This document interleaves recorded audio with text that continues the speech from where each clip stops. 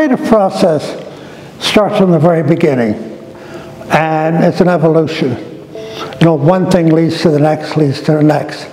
I'm not an artist that follows fashion.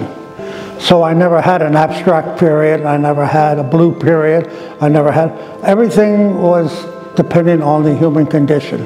And I'm a storyteller. And so a print like that one tells a story. Not sure what it is anymore because I did it so long ago. But most of these prints, if not all of them, are about something I want to talk about or read about.